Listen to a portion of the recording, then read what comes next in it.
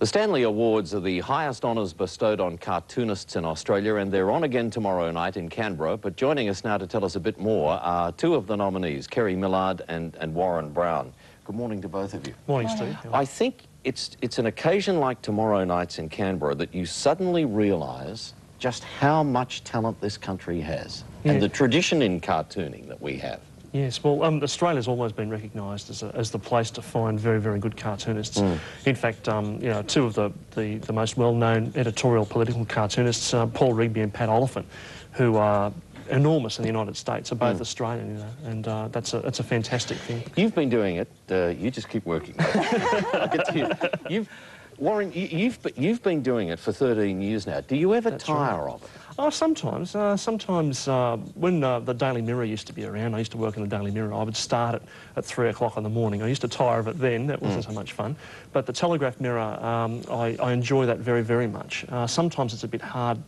It's harder to come up with ideas, and you can sit around and pick over stories. And you work best to a deadline? Absolutely. I'm that sort of person. Everything I do has to be to a deadline. Yeah. And just walk me through how you function. I mean, you go to the editorial meeting. That's right. You listen to them, editors and the reporters bounce their stories around. Yes. Now, when that meeting's over, is it left to you to decide what it is you're going to illustrate, or do they say to you, listen, we want one of the Prime Minister and the opposition leader? No, it doesn't really work like that. It's left to me. I have a free rein, which is a terrific thing, as all cartoonists should have. But at least at the editorial conference, I can get a bit of a handle on what's going to happen in the next day's paper. So I'm not drawing a cartoon that's you know, about a story that's right. That's about a story on page 50. So I know what's going on. Kerry, you're a freelancer. Yes. And I am amazed at the number of freelance cartoonists that this country can boast. Yeah.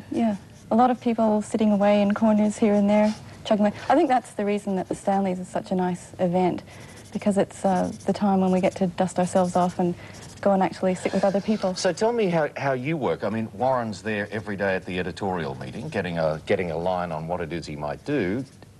Do you submit ideas, or well, it depends. I draw for the Sydney Morning Herald, the Stay in Touch page, and at the moment I'm drawing regularly because Kathy Wilcox has gone on holiday, and I recommend she goes on holiday a lot. She's so good. I get a chance to get a bit of a look in. Do you ever stare at a blank page and panic?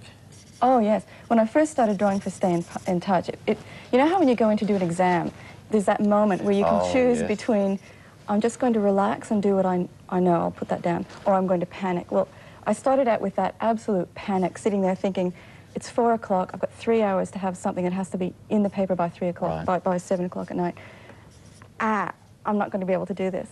But after doing it for a year now, I'm finding it's a lot better. And I love those deadlines. I mean, I know you work on papers all the time, but I draw mostly for, I guess, magazines. And I find the newspaper is like a conversation with somebody. It's here today, gone tomorrow. I mean, you draw something, I know tomorrow morning someone will be looking at it, and then they'll wrap the rubbish up in it and it's gone. But now, before they look at it, before they wrap it up on last night's fish and chips or whatever and toss it out, they form a view. Now, I want to know how both of you judge whether you've hit the target or not. Is it on the volume of abuse or the volume of praise you get? Oh, for me, it's the volume of abuse. Are you lucky thing? Absolutely. So, I mean, if the phone rings and the voice says, it's Keating here, what the hell do you think you're doing? You know it's work. Oh, yeah, absolutely. Has it ever happened? Right. It has happened. Not, it's funny. There's a certain state politician who was very, very keen on ensuring that I never worked again. So, you know, I had phone calls to the editor and editor-in-chief, and you know. And how do you judge your success? Oh, well, see, I work on my own. I have a cockatiel that sits on my shoulder and a dog that sleeps in the chair. And you were a vet. I was a vet. This is a huge leap from vaccinating cats and, you know... No, actually, the funniest difference, as a vet, when I used to go onto a property or when someone would come in for a consultation, everybody was really serious. As a cartoonist, when you walk into a room, everybody just sort of relaxes and you know... So you get them with their guard down. That's right. Yeah. The other thing you've done is you've both illustrated children's books. That's right. Yeah. And I guess that must bring a great deal of satisfaction. Cartooning is a fantastic a fantastic way to communicate with kids. I've just come back from the Northern Territory and visited a school up there, and a mixed school, Aboriginal kids and white kids, and you could break down any barrier by drawing cartoons with those kids. You know, it's just a fantastic thing. Well, listen, we've got to go. Well, thank you, Steve. Oh, hang on, quick. Yeah. I'm just going to finish this last little bit here. Black it out, or black it in. And good luck to both of you in Canberra tomorrow. I know the Thank you. competition's fierce, but boy... It certainly is. Oh, it's a great...